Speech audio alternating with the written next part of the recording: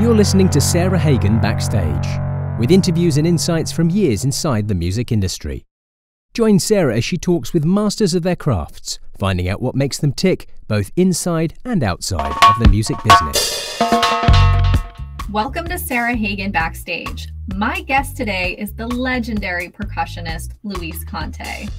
Luis has played with some of the absolute biggest acts in music over the years. Madonna, James Taylor, Phil Collins, just to name a few. And so we talk about his growing up in Cuba, his musical preferences, his versatility genre-wise, and he gives us some amazing stories. So come along with me as I catch up with Luis Conte.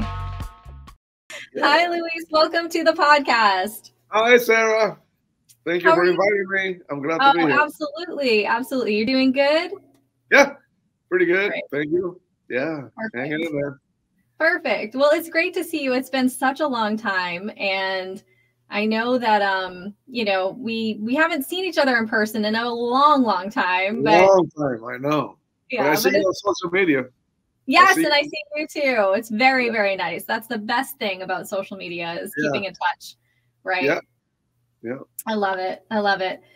So I am so excited to talk with you because we really haven't had the chance to talk about your history. And of course, we'll get into the amazing gigs that you've had and the things that everybody knows about. But I kind of want to go back to your start and your beginning because I am fascinated by Cuban music and all of that. And I want to hear a little bit about, you growing up in Cuba and your start in music. Yeah, well, that's a good question because a lot of people think that oh man, Luis, he was in Cuba like digging on the rumba and the this and the, but really I was listening to the Beatles. Yes, you were. That's amazing. Yeah, I was listening to the Beatles, I was listening to the Stones, I was listening to Aretha Franklin, I was listening to all the pop music.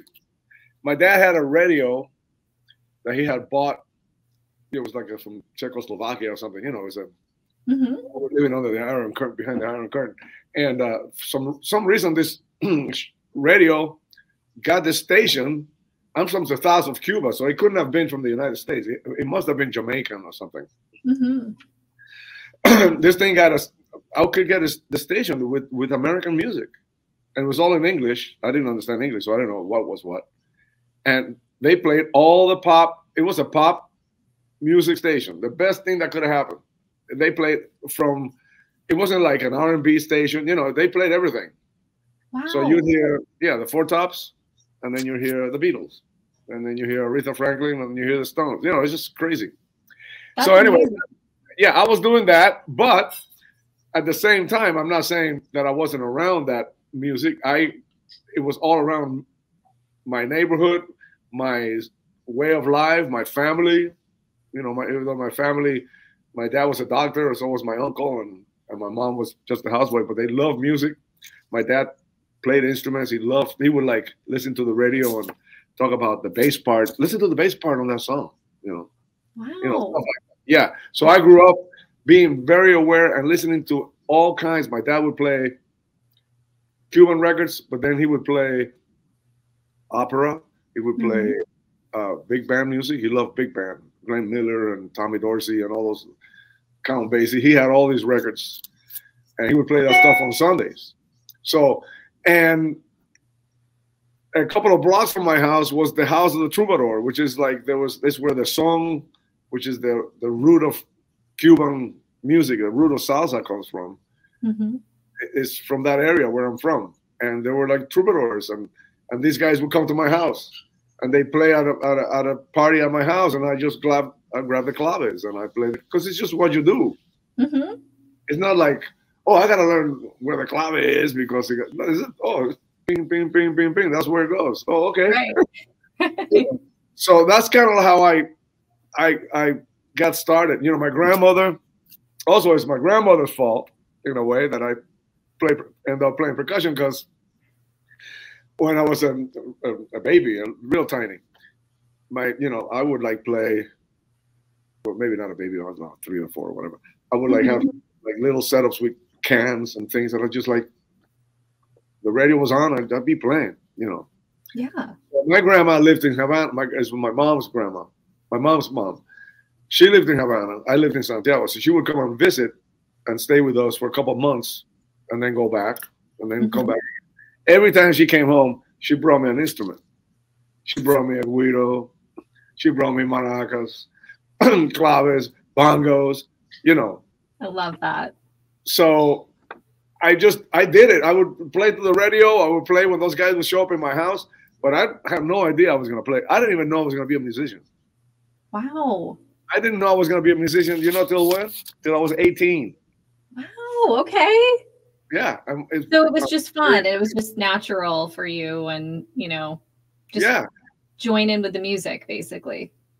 It's kind of, it's very strange. I mean, I talk to so many friends, you know, all our friends that we have, you know, all these guys, you know, oh yeah, I was practicing when I was 12, this, and, you know, oh yeah, I was like, you know, Jimmy Johnson's like, oh yeah, I was playing bass. And I mean, I didn't play in high school. I didn't do any of that.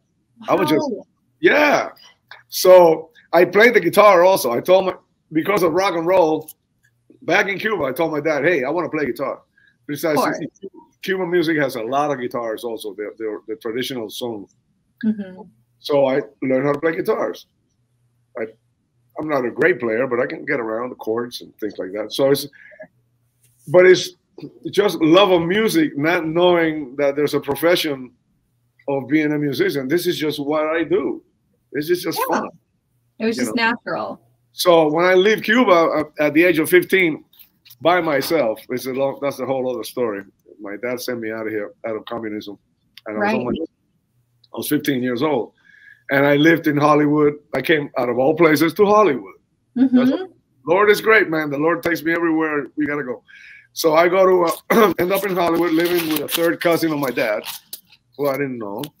And there I am. And it was really not a normal situation for me because they weren't like very musical. It was unlike, you know.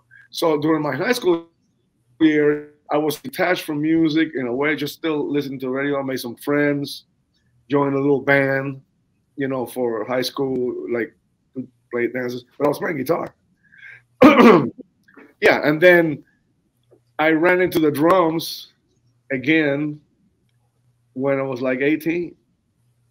And I went to Los Angeles City College, and there was this African American Student Association event in the student union thing.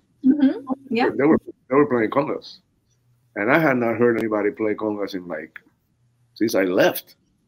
Wow. Yeah, and I heard those, man, the sound of those drums. It was somebody with a vacuum cleaner going, "You gotta come in here." And I was just like, whoop. And I'll never forget it, man. I talked to those, they had Val J congas. They were beautiful. They're brand new. They looked really new. And I just went, hey, when they stopped playing, I went, hey, listen, hey, sorry, man, where'd you get those drums? Wow. And they said, oh, man, down in Sunset and this and that. Well, I saved up and got some congas, and that's how I got going. It was bad. That's amazing. Yeah. It must have been like bringing you back home, like to hear that sound and just, you know, that was home, right? Yeah. I mean, you know, I could hear drums playing in my home, you know, in fact, you know, the guys be playing rumba somewhere. You can hear it from the distance. Carnival, we're a huge part. My family was a huge part of the carnival. My aunts these guys are all, most of them on my father's side, because my mother's side is very small. He had like 2 sisters and a brother, and one of the sisters wrote the songs for our carnival ensemble. Every year is a new song, you know, very musical people, not being musicians. They're doctors and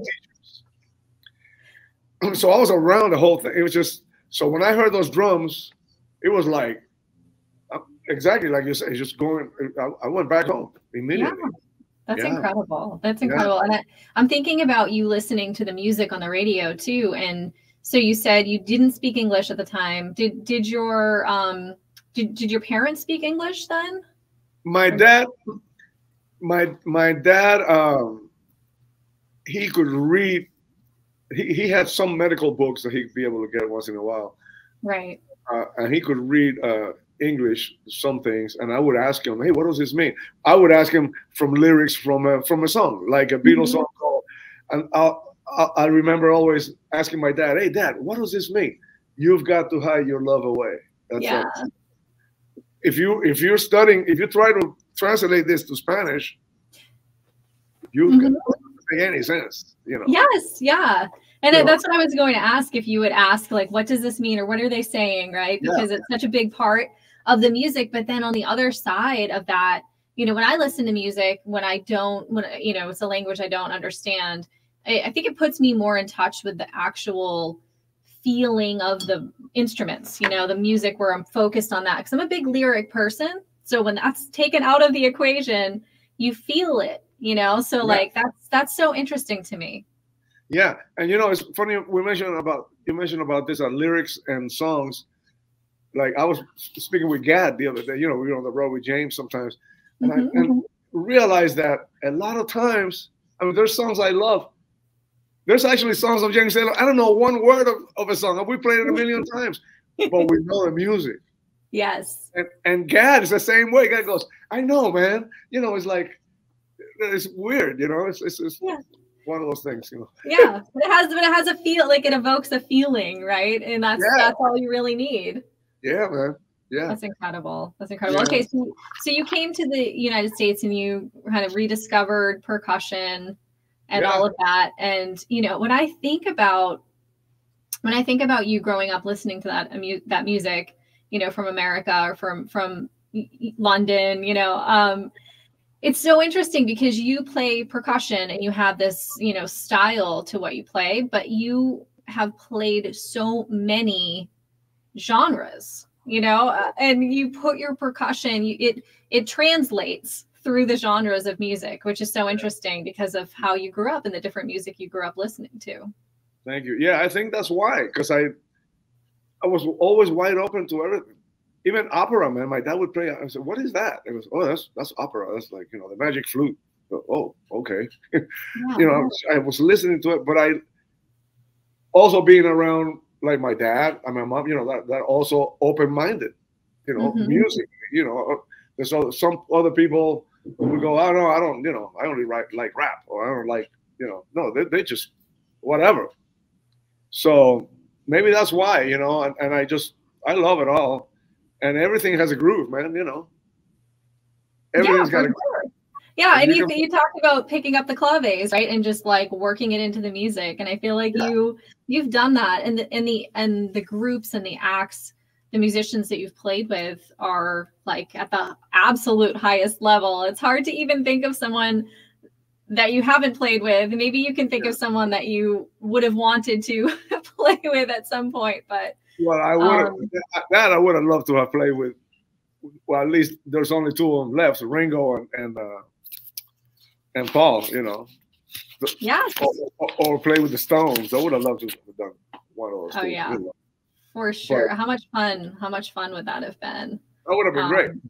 But it's all good. Yeah. Well, I mean, just to name a few. So we talked about James Taylor, but Carlos Santana and Rod Stewart, Eric Clapton, Madonna, Shakira, right? I mean, it's incredible, but it would have been fun to play with the Beatles for sure. Oh yeah, I mean, some of those are recordings, some of those I played live with, you know. But yes, I've been around all of them, man. It's amazing. It's absolutely amazing. And I just have to ask if you saw. I'm sure you saw Get Back. Documentary. Yeah. I mean, I could talk about that for an entire podcast, which we won't do. Man. Yeah. I mean, I've seen it like 2 or 3 times. And me too. Yeah, especially the second or the third, you know. A lot of the people, the first one, but when you get into the thing, it's just amazing. Yes. Well, I say that too, because you're right. A lot of people watch the first episode and then they don't keep watching because it's hard. The first episode is hard to watch because, and no spoilers, I'm not for anyone who hasn't watched it, but it's hard because you see a lot of like conflict, right? And And it's hard to watch that. If I found it like, oh my gosh. But of course, like I knew how it turned out and I wanted to see it. But I found the moments, the moments that fascinated me the most were watching the birth of these amazing songs that we grew up and that were part of our like being. To see the spark of imagination as it was happening was man. Like a gift, right? Crazy. It's just crazy. Like them doing Get Back. I mean, Ringo talking about Octopus Garden. Yeah. And hey, I have this thing. He just has the little, and then George comes over and is like, what's going on? It's like, it's just magic, Yes. And I think we've all been in a musical situation where like something clicks like that. And you think at the time like, oh, this is something, right? But to like watch it happen with an incredible, like legendary piece of music. And then, we can talk about Ringo as a drummer too. I grew up listening to the Beatles, listening to Ringo and appreciating him and the music, but not fully understanding his genius when it came to the writing of his parts, because you hear them and they fit the music and it just flows.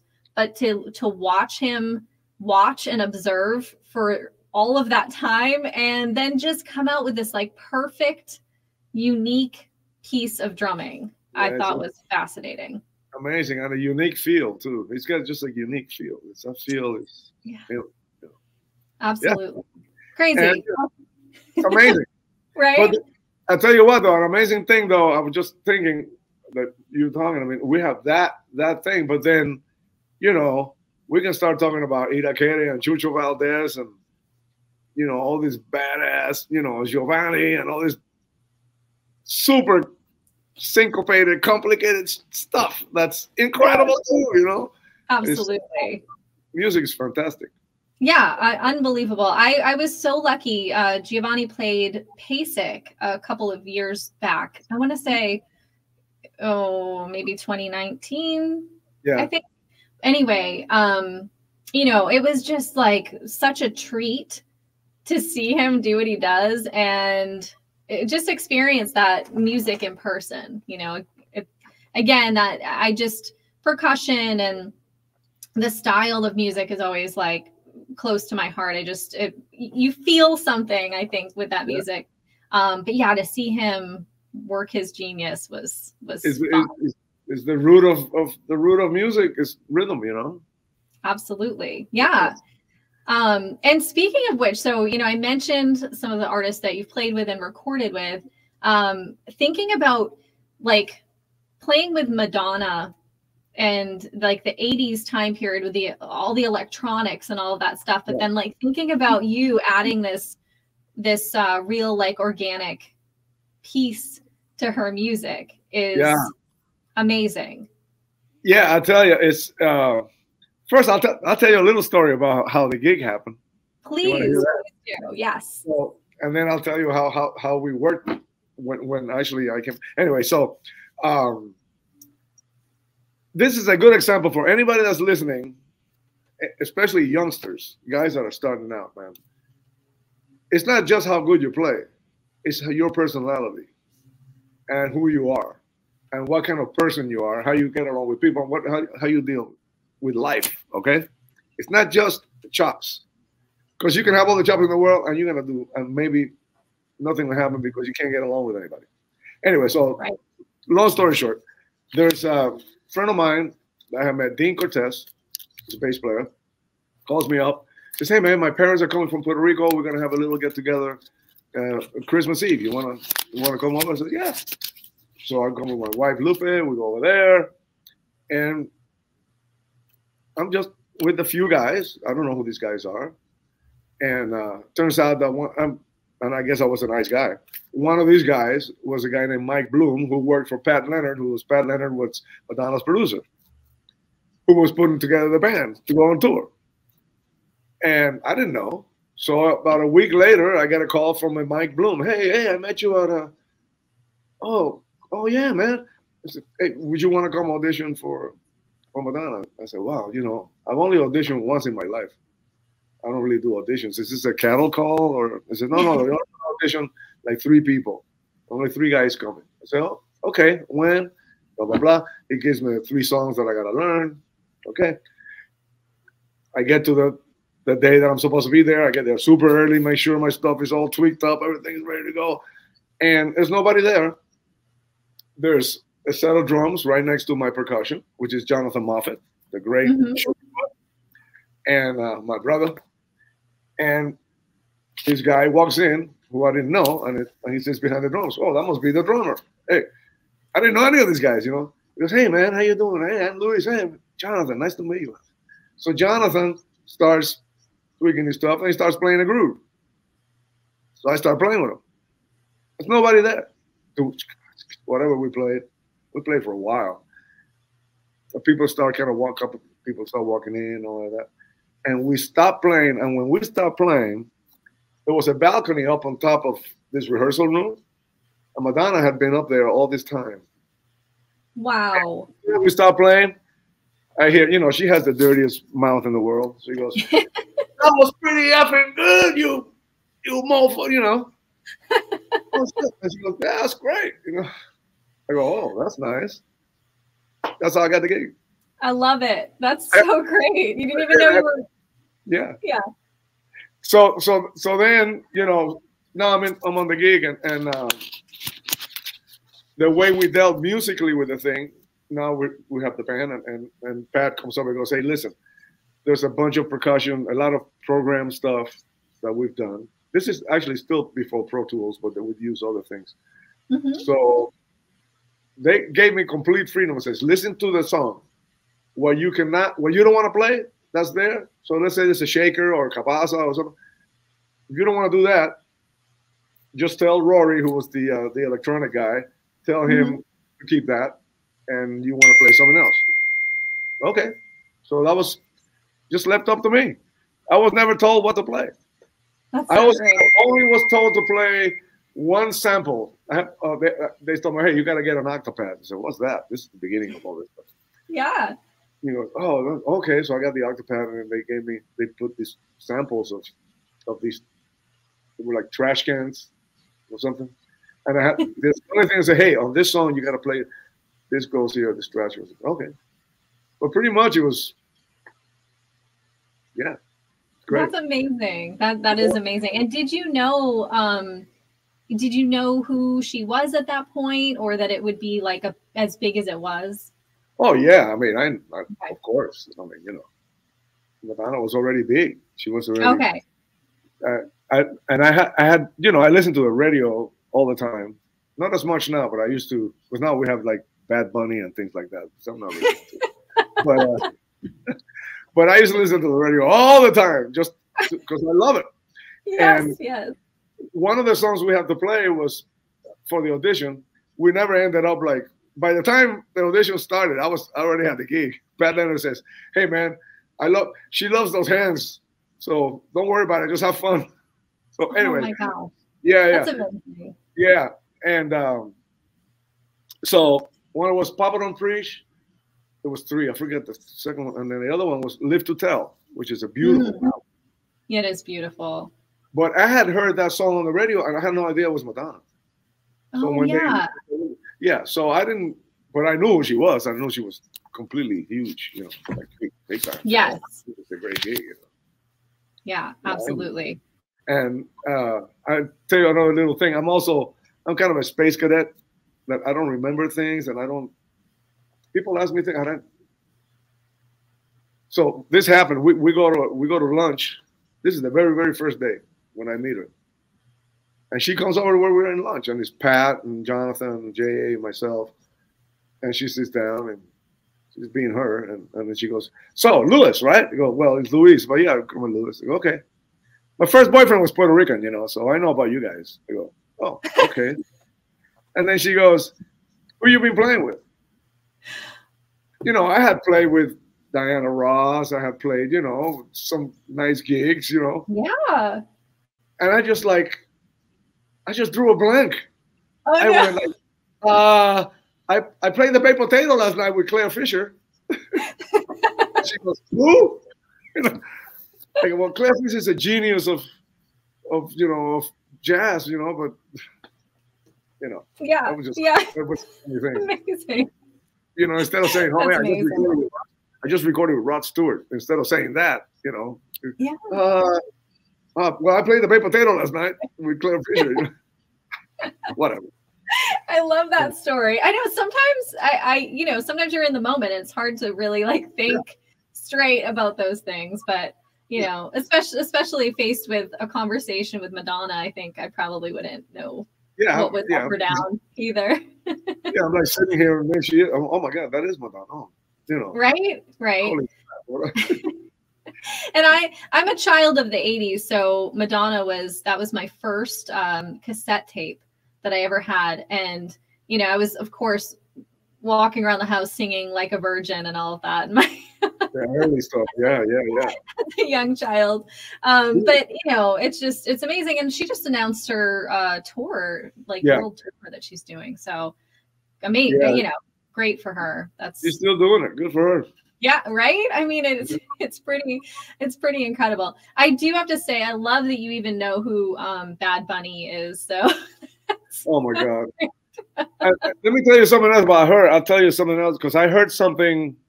I love football, and you know the Super Bowl just happened. Sure, yeah.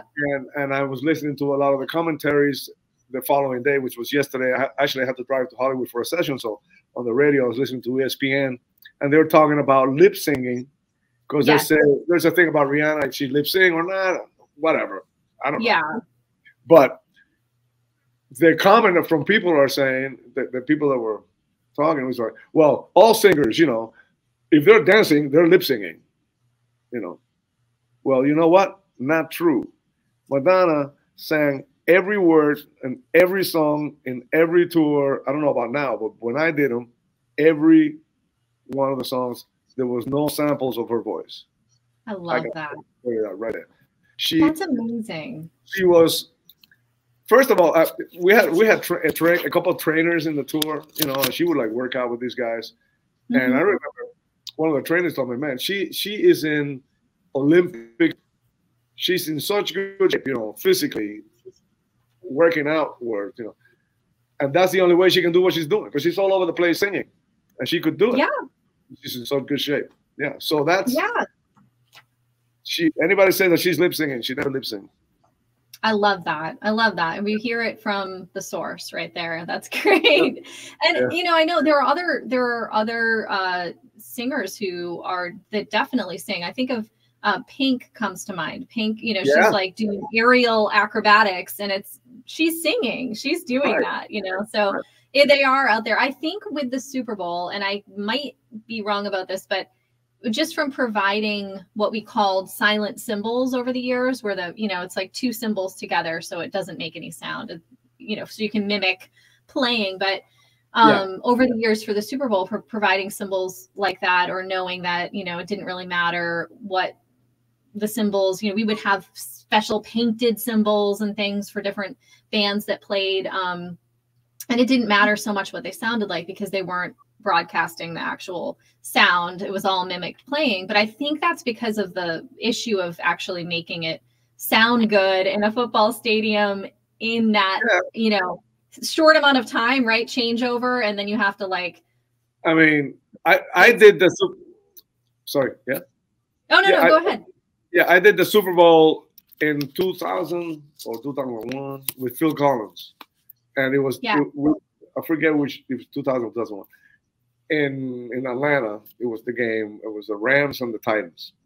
And the Super Bowl is an event, of course. And then the half thing, like we had seats to see the game, but the instructions were when the second quarter starts, we got to get back down there. Right. And we got to prepare. And everybody's just, it's chaos, man. All this stuff, it has to be done in like minutes, has to be set up. We rehearsed for a week. The rehearsals, we were there for a week rehearsing the whole thing every day. Wow. Yeah. It's they really. So I'm sure that's the way they do it now. I mean, it's like a lot of preparation, and there's not a lot of time, and there's no time for messing up. No, right? There's no time for like sound check or sound issues or any of that, right? So we didn't play. We had recorded our stuff. Yeah. Yeah. And we didn't play. Phil sang. he did sing. That's great. But everything else was all piped in because there's no way you can get that out there. There's no way to set it up. There's no time. Yeah. It would be impossible to make it work, and make it actually sound good too. Right. Speaking of Phil Collins, though, I have to ask you about, playing with him in that tour and all of that. I mean, he's just such an icon, and playing with a musician who is also a drummer, it's got to be really interesting. It's incredible. That's exactly, you nailed it. A lot of people my first answer is, yeah, I'm playing for a star. That's a drummer. Yeah. And not just a drummer, a great drummer. Like a dude, an icon, so it's just not a secret. So it's really, really a cool thing. I'll tell you a little story. So we started rehearsing for this tour in '97, I think. Whatever. Yeah, it's going to the light. And so we're in Switzerland rehearsing. Oh, well, there's a couple of stories. But I'll tell you the first one. The first time I worked with him for the big band. He put a band together, he wanna play. He called me and says, hey, my dream is to be Buddy Rich. That's my dream. Oh. When he calls me, he says, there's millionaires out there that they buy a yacht for millions of dollars, or they buy a jumbo plane for millions of dollars. This is my boat, a big band.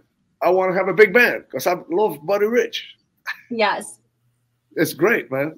So we go out to rehearse, excuse me, in Switzerland for the big band thing. And a couple of days into the rehearsal, Phil comes by and goes, hey, did you get that cassette from Steve?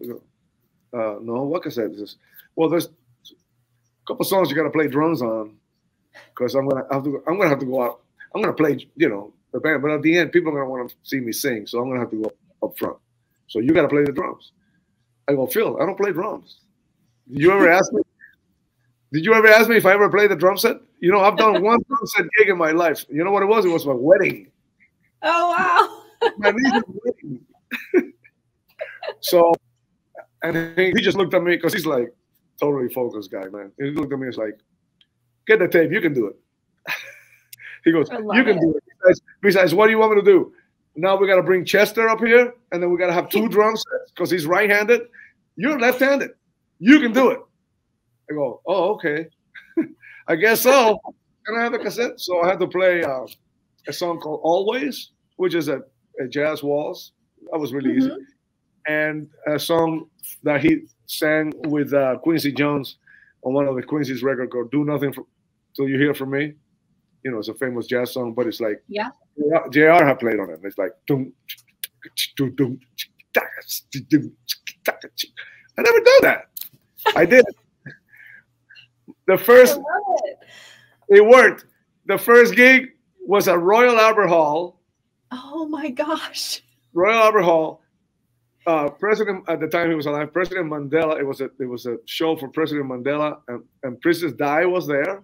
Wow. And it was being broadcasted live on the BBC. That's incredible. My first drum gig. No pressure whatsoever. No pressure. Yeah, you can do it. Nelson Mandela's in the audience and the princess. Yeah. Nobody really important here, And it's broadcasted live. Oh my gosh. The text, there's this guy, Steve Jones, they call him Put. He was like, they were busting me, because I had to. Phil sits a different. The one thing they did for me, they got a different snare drum, because Phil plays the snare with a weird angle. It didn't work for me, and they changed my seat so I could sit a little lower, and they gave me a pair of my sticks, Oh my gosh! But as they're doing that, and I'm moving over to the drums, Put goes, "Hey, don't forget this is live, man." Oh, thanks, dude. Thanks. No butterflies. That's amazing. Amazing. Wow. The other one is, now we move on to the pop tour. Now it's not the big jazz band. So this is '97, and we go out to Switzerland again to rehearse. We have the stage there, and we rehearse. And about 3 or 4 days into This is how cool Phil is, man. Into the rehearsals, I'm in my room like at 10 o'clock at night or something. My phone rings. It's Phil. Hey, Luis. Yeah, Phil, what's happening? Say, hey, listen. He put it to me this way. He says, listen, I never had a percussion player in the band. It's usually Chester. And this tour that I started with, it was Ricky Lawson, the late Ricky Lawson. So now we have Ricky. So we always do a drum thing in the show. But I never had a percussionist, so I don't know what's kind of comfortable for you. Because if anything will work for you. So if you don't mind, like that, he said, if you don't mind, if you want to put something together and show it to us, maybe we can do it. If I don't mind, are you kidding? You got it, Phil. Sure, man. Boop, hung up the phone.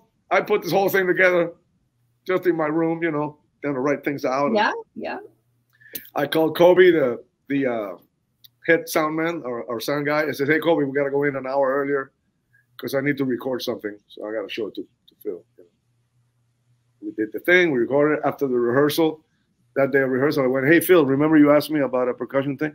I put it together if you want to hear it. He was actually surprised. Really? Already? He goes, yeah. We haven't recorded. I said, okay, let's check it out. He heard it. He loved it.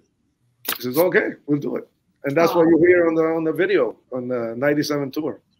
That is amazing. I love that. And so a couple things come to mind. One being you talked earlier about the Madonna audition and showing up early and being really prepared and having your gear, everything right. And then you just mentioned this, you know, you got this opportunity and you seized it and you had this prepared right away. And that kind of strikes me because I think, like you said earlier, it's not just about how great you play or your chops or, you know, all of that. It really has a lot to do with your personality, like you said, and the preparation, right? Like, being able to get it done. You got to take care of business. Yes. Take care. I mean, you know, you were just asked to put something together. What, you're gonna wait a week or 2 weeks? Work on it right now. Start putting it together. However long it takes. And maybe it took me one night. It could have taken me, you know, I could have played it for him and said, oh, that's cool, but can we you know, it could have taken a couple of days, but you work on it. You know, absolutely. Take care of business. Yeah, for sure. Yeah. And the other thing that came to mind is I loved turning on the television often and seeing you. You know, it would be, and I'd just be like, oh my gosh, that's Luis, you know, like all the time, everywhere. For a while. Shows and, you know, these live broadcasts and all the time. It was just so great. And I never knew who you'd be playing with, but I did recently see, it was from the big band tour. It was something that was on YouTube. And I saw you and I was just like, yay, it's Luis. You know? Was it a Montreal thing? Montreal Jazz Festival thing? I think that's what it was. Yeah. Yeah. There's a version, really cool version with the Phil Collins big band of Pick Up the Pieces of the Average White Band. Yes. If you can find that, that's a really cool one. It has all these great saxophone players soloing, Quincy's conducting, and it's rocking. The band is rocking. I mean, that. Phil and me. I mean, it's killing. That's so great. I'm going to have to. I'll have to put some links in the description on YouTube, and then in the podcast description, so people can click on those and check out what we're talking about. Because the performance, the performance that I remember seeing, this was probably a few months back, but it was, or maybe a little longer than that, but it was so good. Yeah, for sure. And, I just recently, so Phil did a project with Drumeo that will be out soon. Okay. And so I helped set that up with Phil and his son, Nick. Yeah. And it was such an amazing thing to work on because I just never, he had this kind of tour that he just did, this farewell kind of tour. And I just never imagined having the chance to put something together, to help put something together. With him and what an amazing person Nick is. I don't know if you've had much contact with Nick. What a great guy. Yeah, he's amazing. I mean, I toured the last tour that Phil did as Phil Collins, because after that he did Genesis. What year was it? I mean, 2018, I think. 2017, 2018. And I remember about a year before that we got together, or a few months before that he flew us down to Miami, because Nick was living down in Miami, and to rehearse, and Nick was the drummer at rehearsal. Yeah. Oh, and he was like 17 or something, or 16. Yeah. Wow, you know, we were all amazed. I mean, he was so prepared. You know, he'd done his homework. You know, he really want to do the thing. He's such a nice cat as a gentleman. You know, he's a 16-year-old punk, but he acts like a grown man. I mean, he's just a great kid. It's amazing, right? I know. And in my interactions with him too, I was thinking the same. I didn't realize how young he was. He's still, my gosh, I think he's very early 20s, maybe 21 or something like that now. 21. Yeah, 21. But I was like, I hope my kids grow up to be like that, you know, like such a good human. He's a gentleman. He's fantastic. And he just did amazing. You know, after we got together for like, I think it was a week, and then everybody went home, and Phil sent me an email and asked me, hey, lots of people this is not announced yet, but I'm thinking we're going to go on tour. What do you think? You think Nick can do it? And I went, man, you know Nick as a person better than me, because you're his father, but as a musician, he can do the gig, man. As a guy, as a drummer, he can do the gig. Personally, if you think he can hang with everybody, he can last. He's the man, and he did it incredibly well. That's so great. Amazing so play. Great. Yeah. He's a play. And so I'm just curious if I'm sure you are full of stories about these different experiences. Is there anything that kind of sticks out to you that, just an experience that you had playing? It's just, I'm sure there are so many through the years. Well, but yeah, it's kind of hard to think about. I tell you this one, I'm thinking about Cuban music now, and Cuba. You know the band Irakere? And it was, the original is this, you know, Chucho Valdez on piano, Arturo Sandoval, Paquito de Rivera, Carlos Abraham, all these, Enrique Plau on drums. The conga player they have was a guy named El Nino. I play a lot of the things I do when I play more than two conga drums. If I want to play 3 or 4, a lot of the stuff I do is from watching him. I never saw him play live. I never saw that guy live. Sure. On video. Incredible. So a lot of the stuff. So he's a big influence for me. Anyway, so this is years ago. I was recording a record with Sheryl Crow. I'm in a studio, and I'm supposed to be there 1 or 2 days. And the first day, that morning, I got a call from a fellow named Juan Morillo. It says, hey, Luis, are you in town? I go, yeah, man. Hey, listen, tomorrow night, nobody really knows this. It's Irakere. This is the blockade, the whole thing, the embargo. Irakere is some of the guys from Irakere are coming to play at UCLA. But it cannot be a performance where they get paid. So it's like kind of like a clinic, you know, because it's all government stuff. But not all of them can come and got a visa or whatever. So they need a percussion player. Do you want to do it? I went, are you kidding me? I know every note that this guy's ever played. Oh, I love it. I love this man. So I'm like, yeah, so when is it? You know, well, it's tomorrow. What time? 7 o'clock? I says, oh, man. Shoot, I'm with Hugh Pageant and Sheryl Crow recording, but I got to get out of there. I'm not playing with Chucho. So it's at UCLA, this and that. Luckily, the studio was kind of on the west side. And I got there, and I said, hey, guys, something's come up. And I got 6 o'clock. I gotta go. So I left, 6 o'clock. I get traffic in LA, all this stuff. I find the place where we are now. I walk backstage, and it's literally 2 or 3 minutes before they go on. Oh, wow. I got there that late. And I just walk up, and they're literally standing behind the curtain, ain't ready to go on. I go, Chucho, Frank Emilio, and so, Luis Conte, man, I'm your biggest fan. I can't believe I'm gonna play with you guys. You know, I'm a groupie, man. I mean, like, I'm so excited. And they're all looking at me as like, and one of them said to me, we thought you were older. He said, that's all. And then, ladies and gentlemen, you look at it, boom, we're on stage. Oh my gosh. So Chucho comes over to me and says, hey, we're gonna play Mambo Influenciado. I said, oh, okay. I know it. Okay. I know all the tunes. Yeah. So we played the first song, and that song at the end has a kind of a complicated ending, you know, a riff. And Chucho goes, you know, just look at me when stuff's coming up. He said, yeah. So I'm looking at him, he's cueing me that the ending's coming, and I nailed it. Oh, that's awesome. So people, and I'll never forget this, Chucho stands up from the piano and looks at me and says, hey, everything that you were telling us about 2 minutes ago is true.